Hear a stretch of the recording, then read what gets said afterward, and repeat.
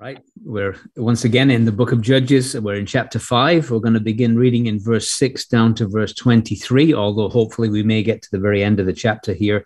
And our title this morning is Post-Battle Analysis.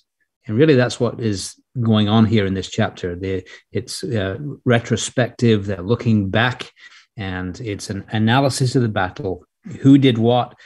Who got involved? Who stayed out of it? This is what's going on. And it's really a kind of a picture, as we've said earlier, that when our battle is finally over, we'll stand before the judgment seat of Christ, and there will be a post-battle analysis of what we did in this body, in the cause of Christ and the battle for truth. So we'll begin in verse 6.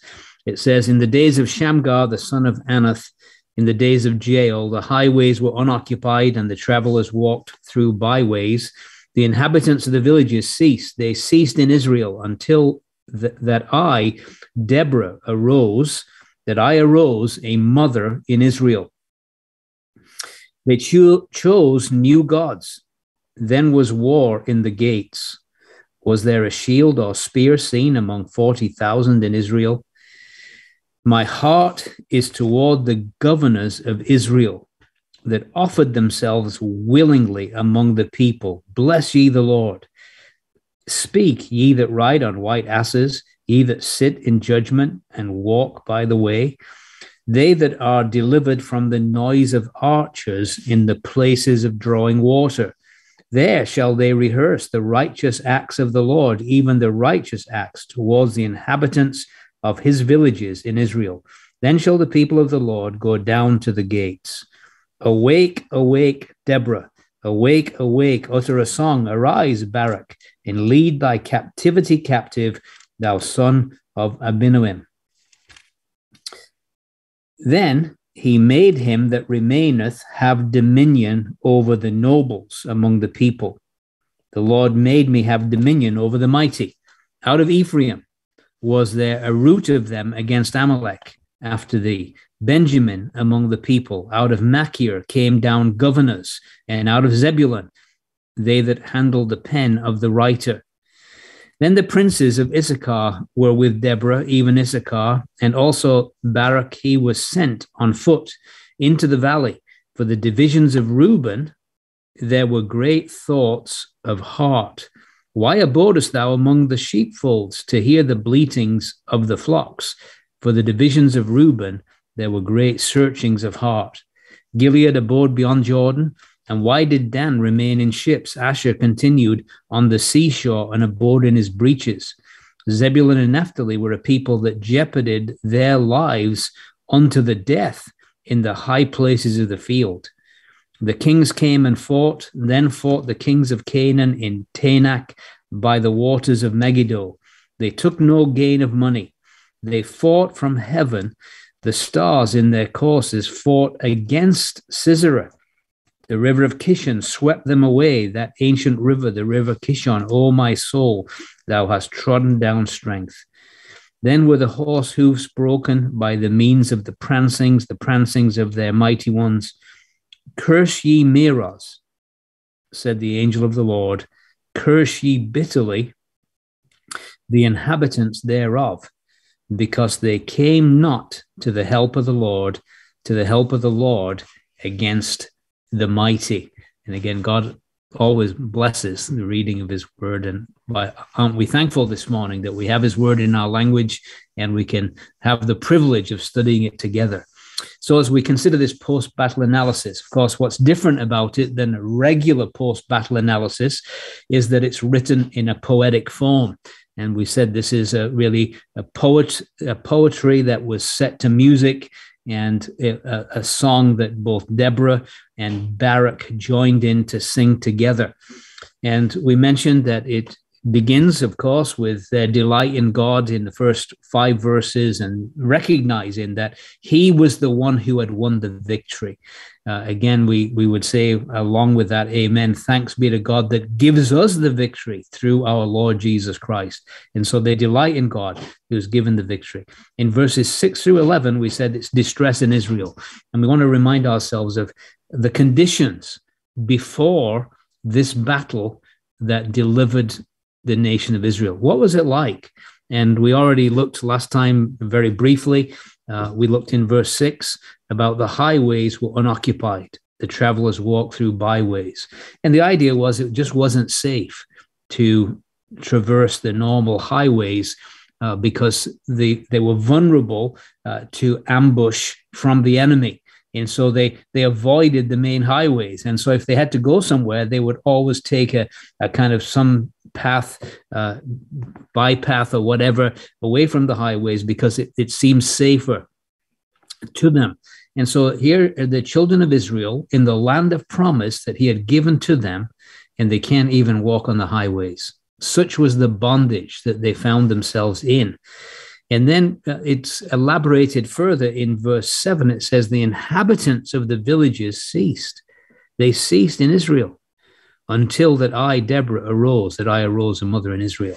And so village life came to an end because remember, villages were unwalled and they had no defense. And so the people couldn't live in the villages. They left the villages and they went to the cities where they had walls and gates. And so the thought was that that there was a massive displacement of people because of the Canaanite invasion. And of course, if we've been following at all what's going on in the news, we can understand this, right? A lot of displacement of people during conflict. And so the villages were empty. People had abandoned their inheritance, their place in the promised land, and they had to flee to the cities because the enemy had literally come in like a flood.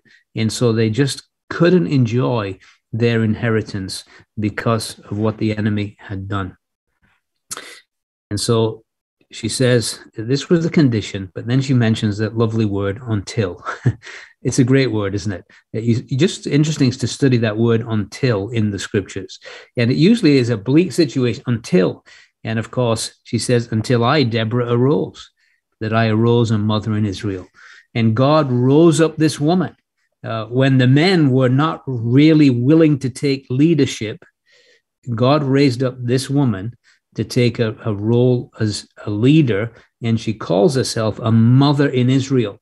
And it's a beautiful picture because a mother cares deeply for her children, and she looked upon the children of Israel as her own. She had a tender care for them. She hated to see them suffer, and she would do anything to prevent them from continuing in their suffering.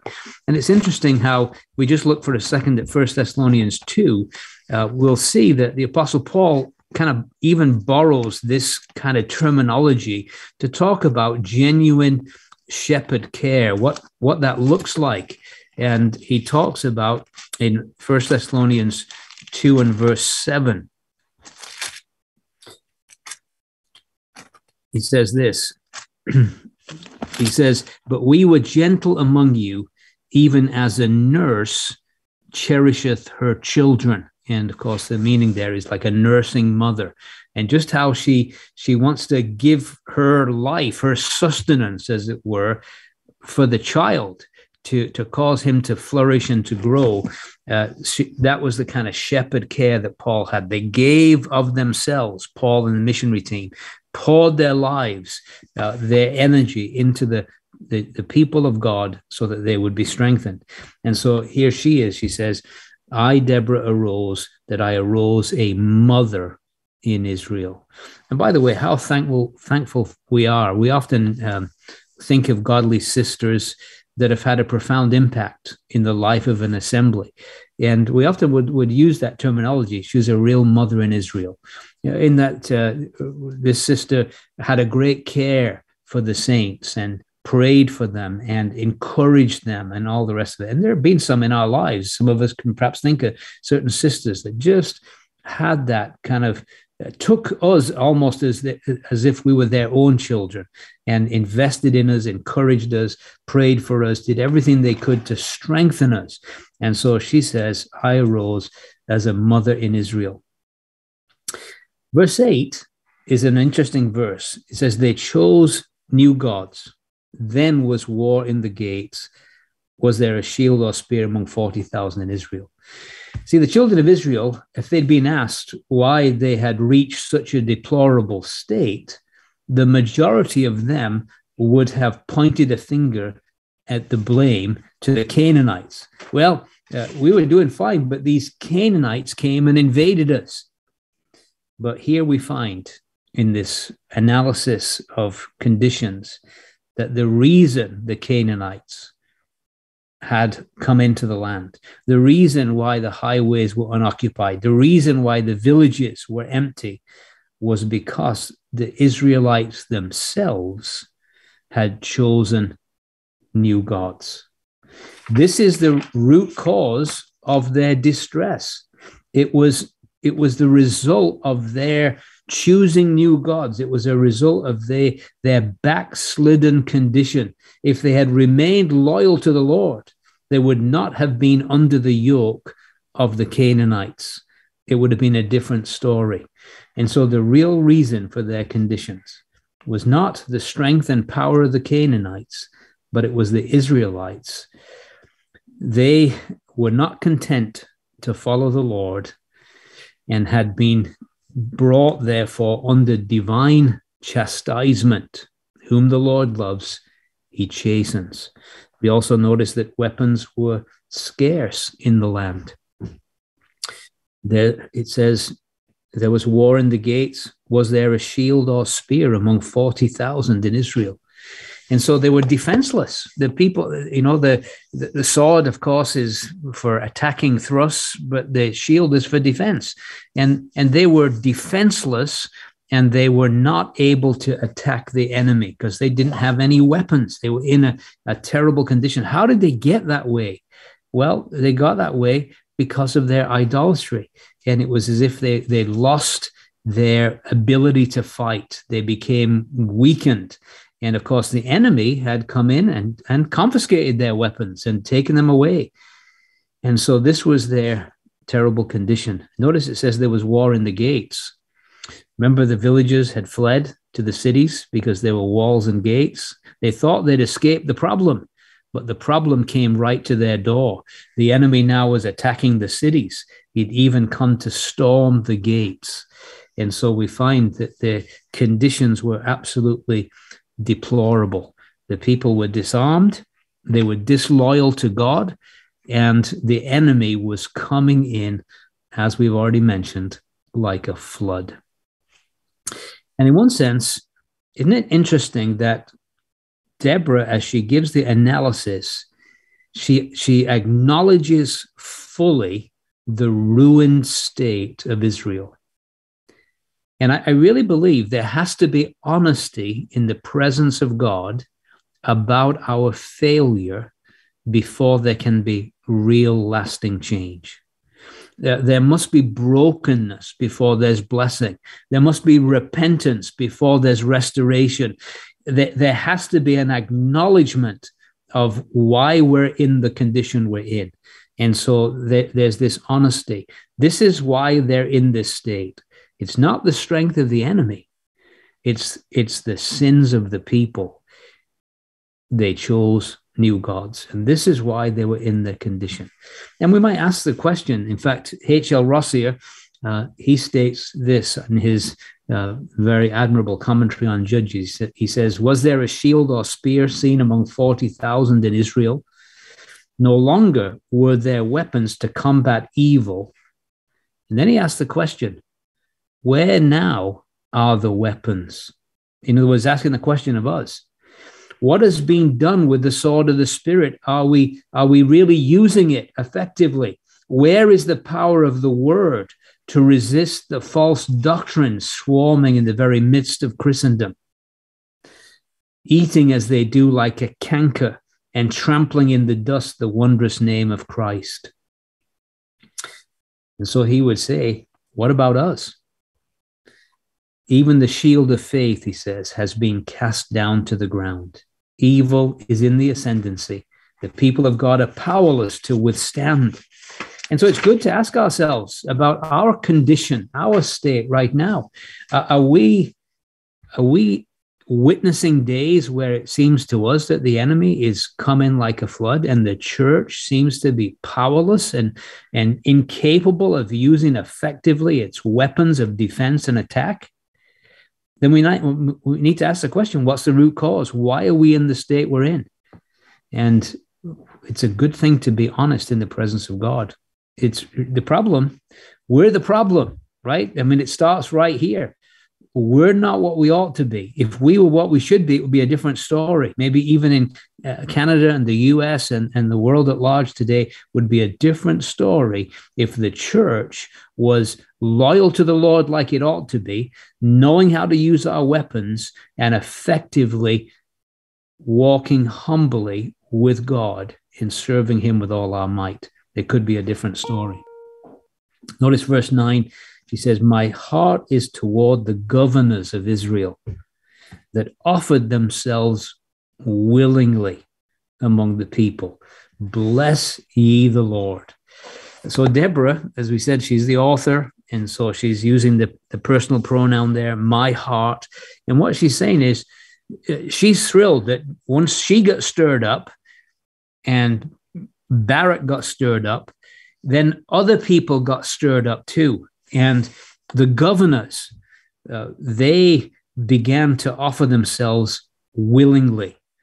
And it's an amazing thing. She sees this as a cause of great rejoicing. She says, they offer themselves willingly among the people. Bless ye the Lord.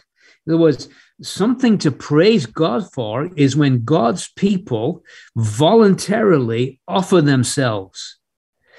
And isn't it wonderful when we see people, in a sense, do a Romans 12, 1 and 2. When they willingly present their bodies to the Lord as living sacrifices and say, Lord, I might not be much, but here I am. I present myself to you. Take me up and do with me whatever you will. And there's rejoicing when people do that. And so she's blessing the Lord, and especially because it's the governors of Israel. The leaders are beginning to lead. They're being in samples to the flock, as it were. Those in leadership roles, the governors of Israel, are volunteering for the battle, and she is rejoicing. And so she says, speak ye that ride on white asses, ye that sit on judgment and walk by the way. And so the white asses, of course, were rare and would have been owned by the wealthy nobles. And so the idea is this: rich and poor volunteered. Those wealthy merchants, the governors, they volunteered to come to the battle to fight against the enemy. And so she's very, very delighted with these things. And of course, it's wonderful when God's people are eager to be available for his service. It's a wonderful thing. And of course, when we offer ourselves willingly to him and say, Lord, here I am this day. Just take me up. Do with me whatever you want. I want to be used of you. Verse 11, they that are delivered from the noise of archers in the place of drawing water, there shall they rehearse the righteous acts of the Lord, even the righteous acts towards the inhabitants of his villages in Israel. Then shall the people of the Lord go down to the gates. So as a result of these people getting involved in the battle and ultimately the defeat of the enemy, the situation has changed. But in describing the changed situation, it tells us one of the reasons why the villages had been empty. And part of the reasons why the villages were empty was that the villages, unlike today, they didn't have running water in their homes, right? And the luxuries we're used to. They had to go to the well to draw water. And that was a place where people congregated. Of course, it's an interesting study, the wells of Scripture. We see a lot of interesting things happen at the wells. But so they would go to the wells, they would go there to get water, but they couldn't do that safely because of the noise of the archers. In other words, the enemy would wait for them to go and get water and then would fire their arrows. And so they that are delivered from the noise of the archers. So now this is all past. In the place of drawing water, there shall they rehearse the righteous acts of the Lord.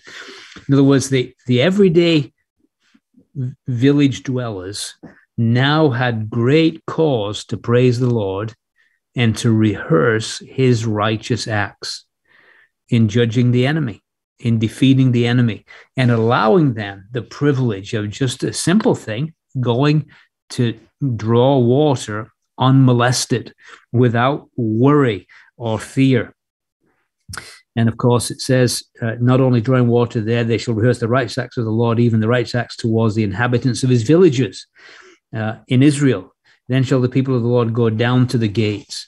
And so the idea is that the people of God, they're now rejoicing. They can visit the cities whenever they want. There's not fear of harassment, of the highway issues anymore, of getting water anymore. They're now in a renewed position.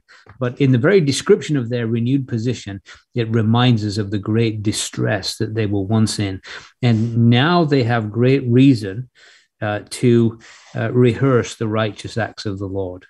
And by the way, I think it's a good principle, isn't it, to be thankful for being able to do things in our society without fear. Isn't it a wonderful thing we can assemble together without fear?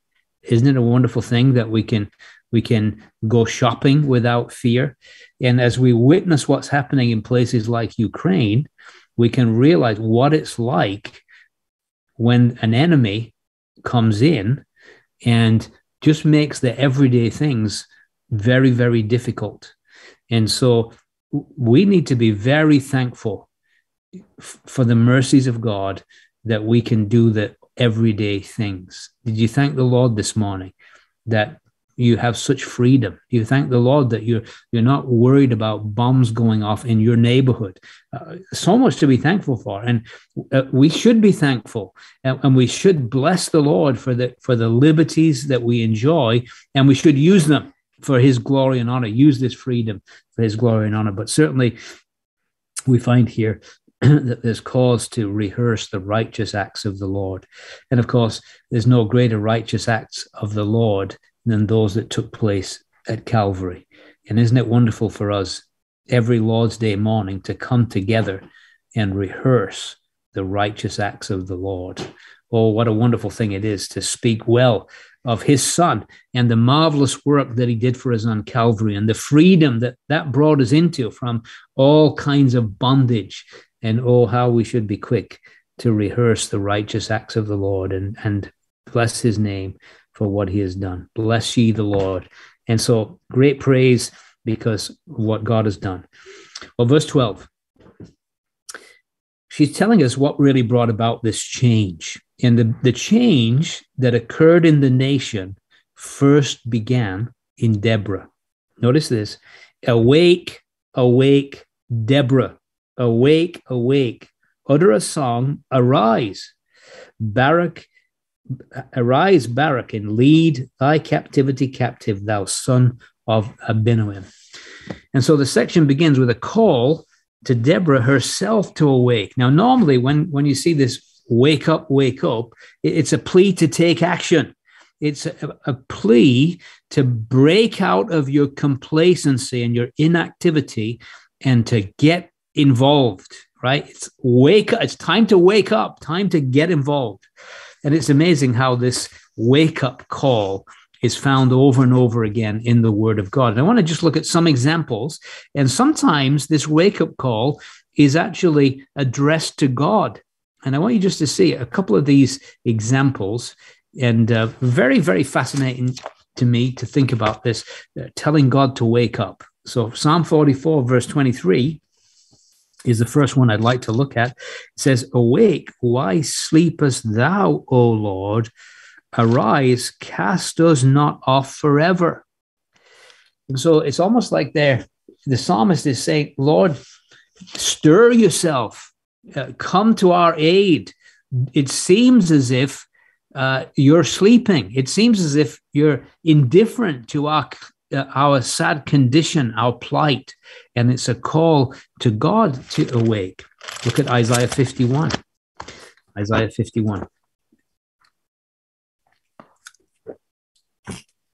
In verse 9, again, awake, awake, put on strength, O arm of the Lord, awake. And again, God's mighty right arm has often been used as a symbol of his great deliverance. And it's almost like his arm is inactive. It's not, it's resting. And so Isaiah, the prophet says, awake, awake, put on strength, O arm of the Lord. In other words, come to our aid, as in the ancient days, in the generations of old, when you used to go and fight for us in the battles of the past. And he uses different illustrations of that. And so the first thing is a cry to God to wake up. Now, of course, we know that God, the God of Israel, never slumbers or sleeps, but sometimes it almost seems as if he's asleep. And his people are crying to him, wake up, Lord. Come to our aid.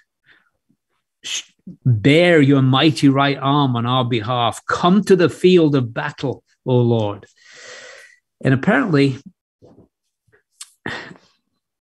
Deborah had to be aroused from some complacency as a judge in southern Ephraim. And so God commissions Deborah. And it is high time, I think, for us Christians to wake up. And I want you to look at the New Testament and just notice a few references to this call to wake up. Romans 13 is a very fascinating little section because it's written to a people who are very knowledgeable. If they've been paying attention, have just heard the most wonderful exposition of the gospel found anywhere on the pages of Scripture in the Epistle to the Romans. They've learned about the life of crucifixion, being crucified with Christ. They've been challenged to present their bodies as living sacrifices, wholly acceptable to God.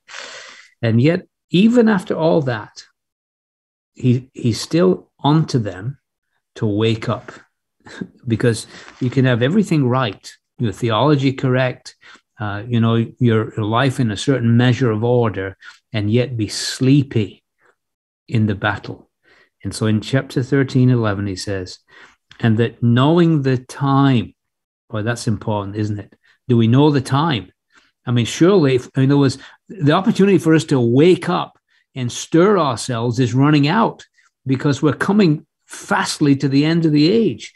And so he says, knowing the time, that now it's high time. It's the right time. It's the opportune moment to awake out of sleep. For now is our salvation nearer than when we believe. The night is far spent. The day is at hand. Let us therefore cast off the works of darkness. Let us put on the armor of light. Let us walk honestly as in the day, so on and so forth. And what he's saying is, you can have all the theology correct. You can dot your I's and cross your T's, but you can be asleep with the truth. And it's time to wake up. And we need to wake up. Look at another couple of quick references, please, and then we'll press on with our passage here. 1 Corinthians chapter 15 and verse 34. 1 Corinthians 15 and verse 34, we read these very stirring words. And it's a wake-up call to evangelism, to gospel work. Awake to righteousness and sin not. And we're going to see in this passage that one of the great sins in chapter 5 of Judges that is being brought before us in the post-battle analysis is the sin of omission. And so he says, awake to righteousness and sin not, for some have not the knowledge of God. I speak this to your shame. Now, isn't that challenging? All around us, there are people who don't have the knowledge of God. They don't know the truth. And so he tells us, stop sinning by being indifferent, by keeping this message to yourself, by feasting in the tent when all around you people are starving for want of some crumbs. And so he stirs us to awake. So back again in our passage in Judges in chapter 5, there's a need. First of all, Deborah is woken out of her own lethargy, and then she once you're awakened, you challenge others to wake up. And so she challenges Barak now. And so she says, awake, awake, Deborah, awake, awake, utter a song, arise, Barak. Okay, so Barak, come on now. God's called you. He's told you that he wants you to lead the battle. Get involved. Stir yourself, Barak. Go and take captivity captive. And so Barak, led thy captivity captive, thou son of Abinuim. Now, this is an interesting thing because we're very familiar with this phrase, leading captivity captive. We know it from several places. In fact, we might say that, the pictures of Christ throughout the scriptures, these types of Christ. And in this instance, Barak is a type of Christ. And I'm going to explain what I mean by that. And so, first of all, I want you to go to Psalm 68. I want to think about Barak as a type of Christ and what that actually means and what it looks like. Psalm 68 and verse 18, it says, thou hast ascended on high, thou hast led captivity captive, thou hast received gifts for men, yea, for the rebellious also, that the Lord God might dwell among them. Okay. Interestingly enough, before it says the chariots of God are 20,000, even thousands of angels. The Lord is among them, as in Sinai in the holy place. Thou was ascended on high, thou was led captivity captive. So it's mentioned in Psalm 68, which is indeed a messianic psalm. Thou was ascended on high, thou was led captivity captive, received gifts of men. Now look at Ephesians. And I know this is where your mind is taking you anyway, but let's just go look at Ephesians in chapter 4. Ephesians 4 in verse 8. Wherefore he saith, when he ascended up on high, he led captivity captive and gave gifts unto men. Then verse 9, just notice verse 9. Now that he ascended, what is it but that he also descended first into the lower parts of the earth? He that descended is the same also that ascended up far above all heavens, that he might fill all things. And he gave some apostles, so on and so forth. So I want you to get the picture here. Why, in what sense is Barak a picture, a foreshadowing of Christ? Well, remember that Barak had gathered 10,000 men, and they were on Mount Tabor. And while ever they were up on Mount Tabor, the 900 chariots of Sisera couldn't harm them because the chariots just couldn't get up the steep mountain. So while ever Barak's up there, he's just fine. He's really comfortable. Enemy can't put his finger on him. Nothing can happen. But the people of God are still in bondage. Right? The highways are empty. The villages are deserted. And so, well, as long as he stays there, he's comfortable, but the people are suffering. And so he first has to descend to engage the enemy. And that's exactly the same as the Lord Jesus. While ever he was the eternal Son, who was ever living in the bosom of the Father, the enemy could never lay a finger on the Lord Jesus. He was safe up there. But down here, people were in absolute abject bondage. And so he had to descend in order to defeat the enemy and bring liberty and freedom to the people.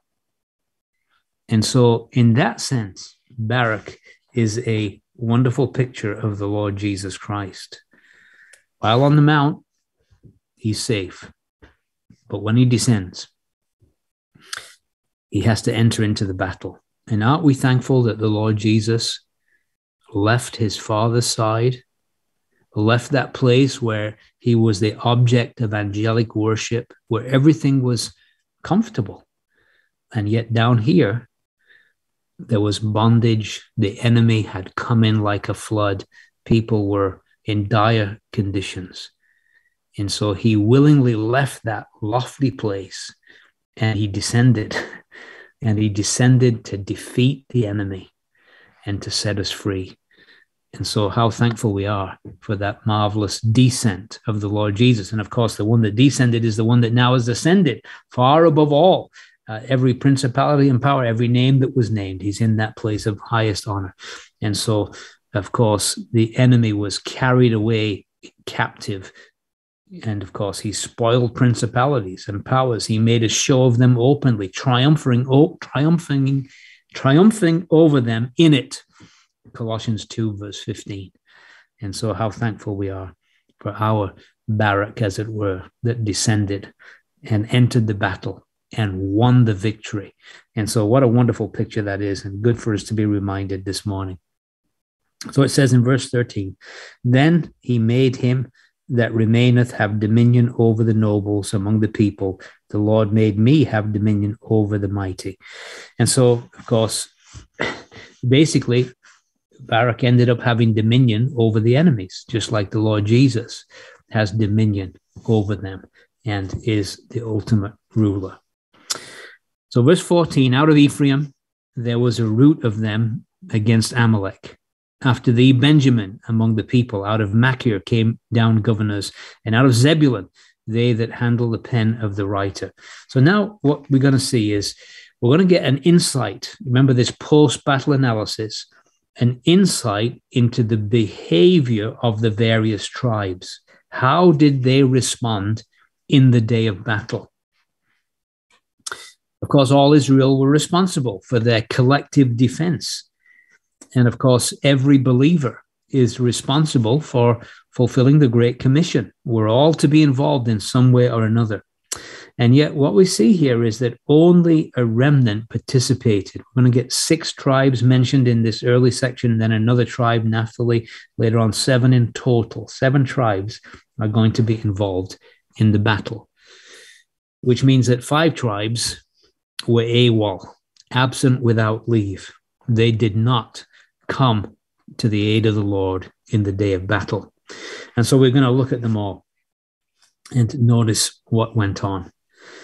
Notice it tells us, as it lists these various tribes, out of Ephraim, and then Benjamin, and then Machir. Now, of course, Machir is not a tribe, but when we look at Numbers 26, verse 29, we'll see Machir was a son of Manasseh.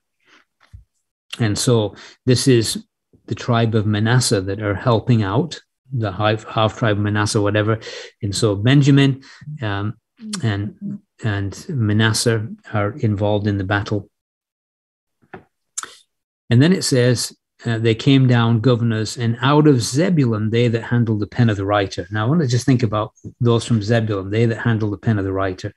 And the idea of the word here is that of a recorder or a scorer, and it's used in a military sense, and it denotes the officer who kept the muster roll.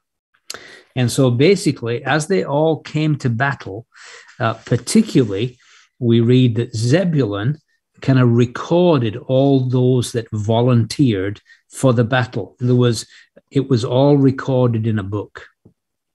I want to just think about that. I think some of you may have seen this, maybe on the internet, or that in the current situation in Ukraine, there's not only the people themselves volunteering to fight, but there's also even foreigners volunteering to fight. And there are people that are keeping a muster roll of those that are volunteering to fight in this battle.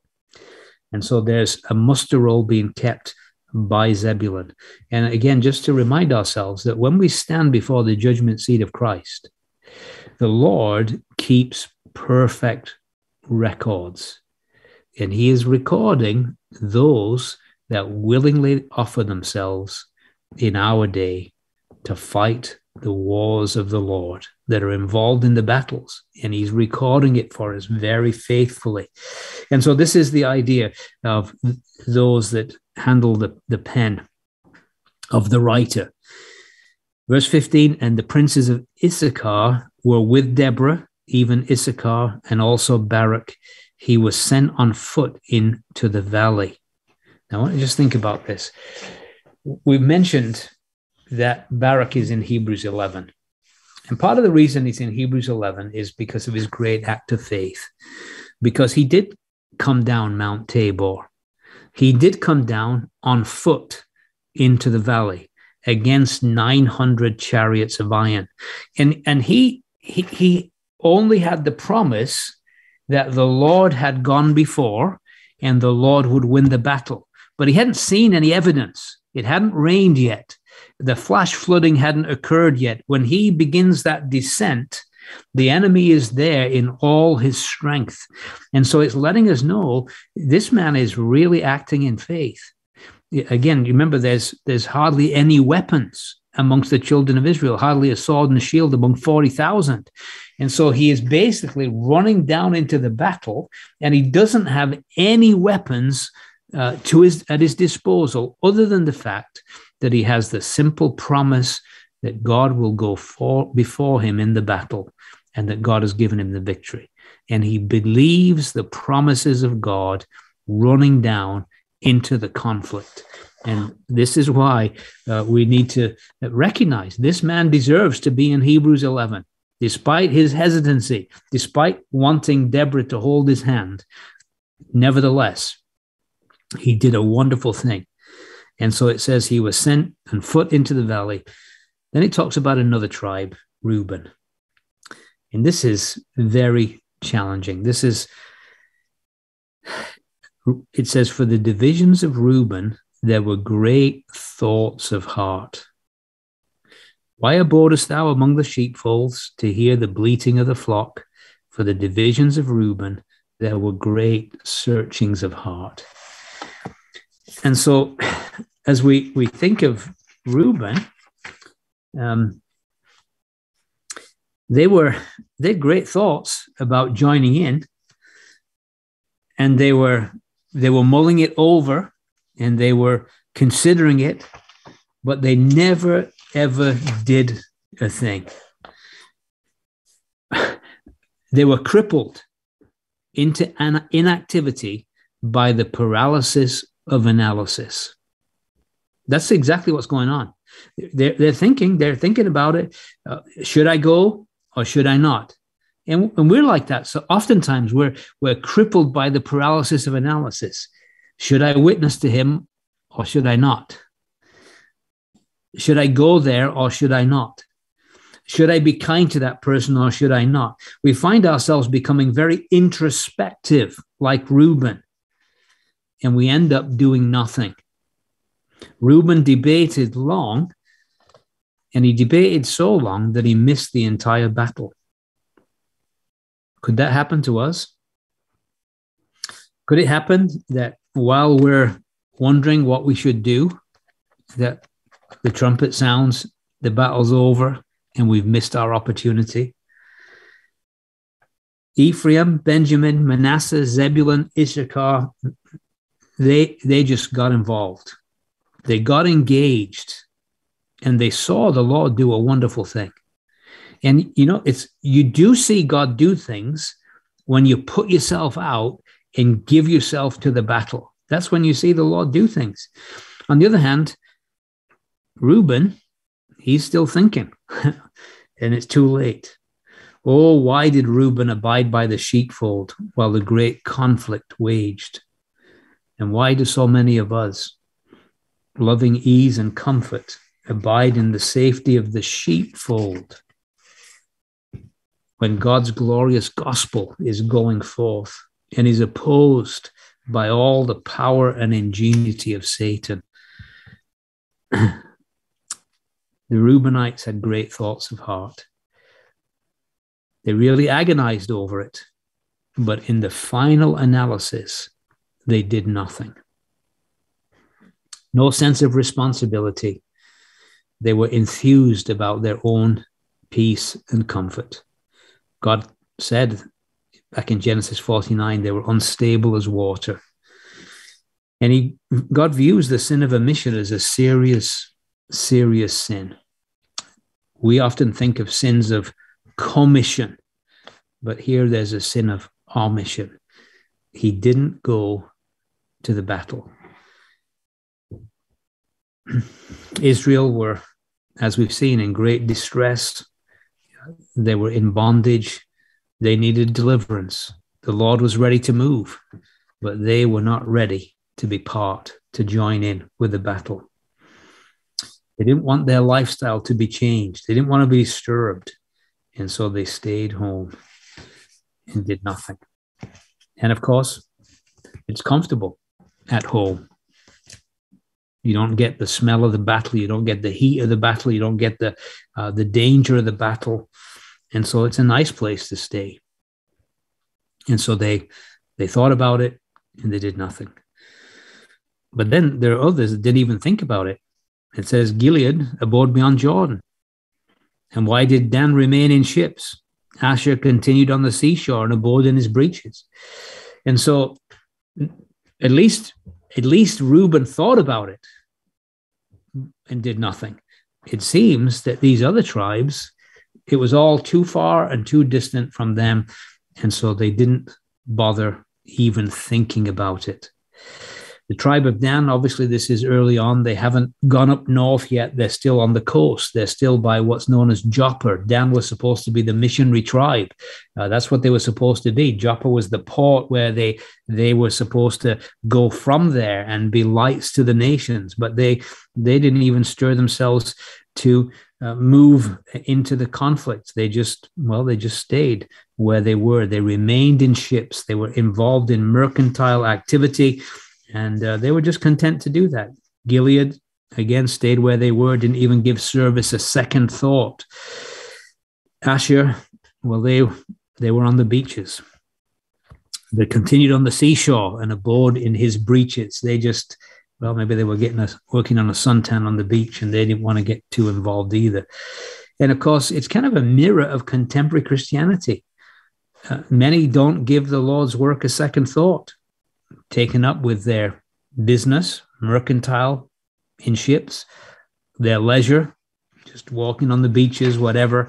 And meanwhile, the battle rages and millions are still in bondage.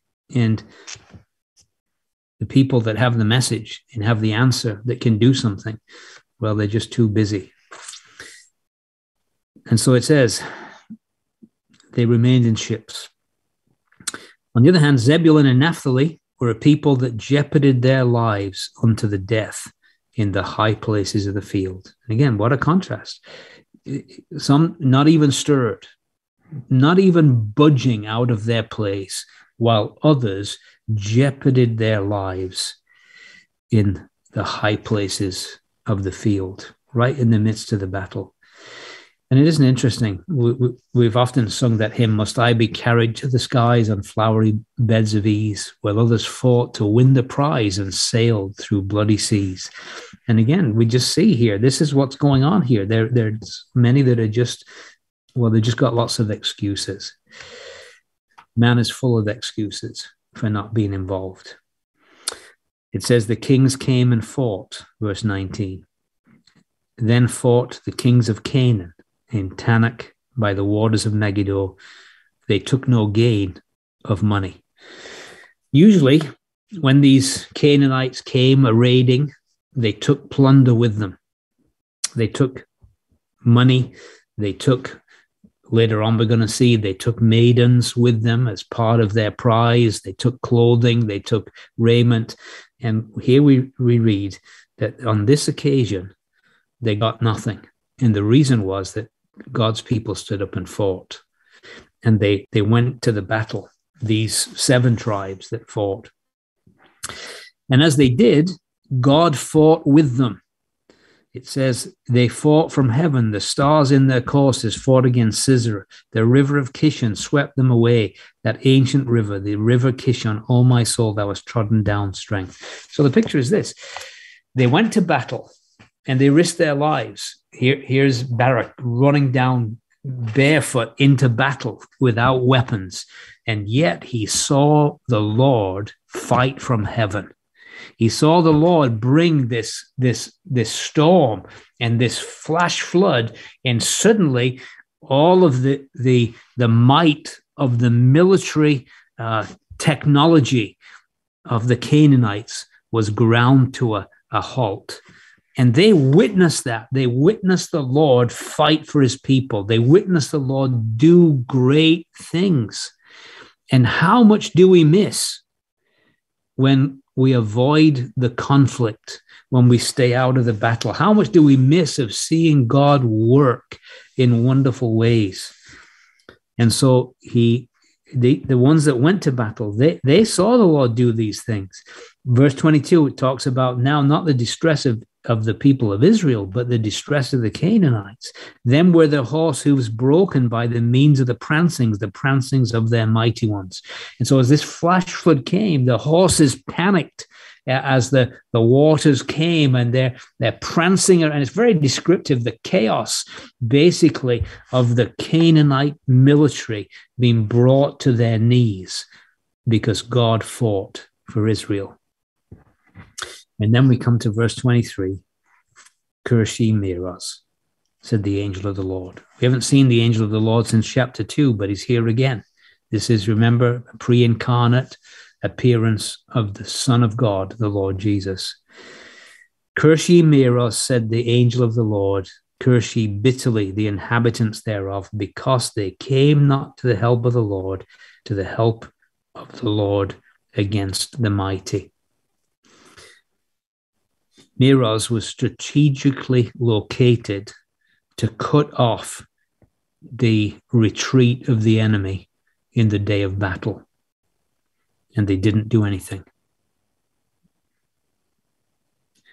They were guilty of a great sin of omission. They were in a strategic spot where God could have used them mightily, and they didn't. And so the Son of God says, curse ye Meroz. The amazing thing is, you never hear of Meroz again in the entire Word of God. They're gone. And what a serious thing to have the angel of the Lord put a curse on someone. Now, again, we know that as believers, we'll never be cursed. It's impossible. But we do know this, that one day we're going to stand before the Lord Jesus. Every one of us will stand before the judgment seat of Christ, and we're going to give an account. There's going to be a post-battle analysis of our service to the Lord. And I think just one look from his eyes, he won't have to say too much. And we'll realize we missed glorious opportunities. And we'll sense that. We'll sense that we should have been more engaged. But the good news is, this is the first day of the rest of our lives. Can't do a thing about yesterday, but I can offer myself willingly today for the battles of the Lord. May God encourage us with these thoughts. Amen.